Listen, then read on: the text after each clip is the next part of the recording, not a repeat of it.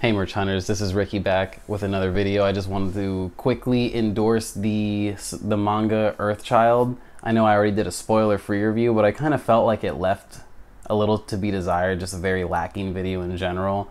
Whoever watched it, thanks for watching it, and I really appreciate you leaving comments and whatnot. You guys are awesome.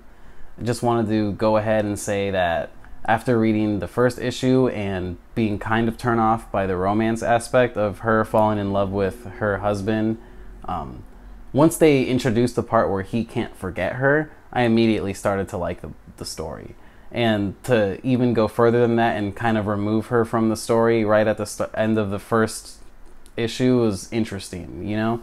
And then the way the second issue starts off and the way they play onto this government organization, gosh, motorcycle, the way they play onto this government organization being kind of like a heartless, weird style organization just ready to take this guy's baby from him, and he's just like, listen guys, you're not going to take my baby. And they try the memory erasure app thing on him like she did, and it doesn't work, and he still remembers his baby, and the baby starts strangling, mentally strangling everyone in the room with its telekinesis just like the mom.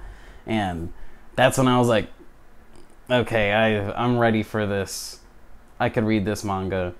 So I'm going to go in and give chapter 3 and 4 a solid read, and then I will go in and do a review for each chapter.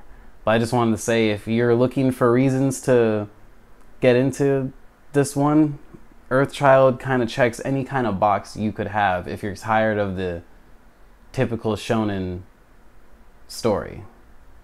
You know? And who knows? I mean, it's interesting to see a character like a dad, like this kind of dad type character, because I haven't, like I said, I haven't read issue 3 yet, so who knows if the baby will be grown up in issue 3 or if we're going to have him raising a baby. That'll be interesting, especially as a father of 3 myself. I got a baby coming on the way. It'll be due any day in August, or no, June, yeah. Sorry. Sometimes dates kind of fly by when you're a parent of 3.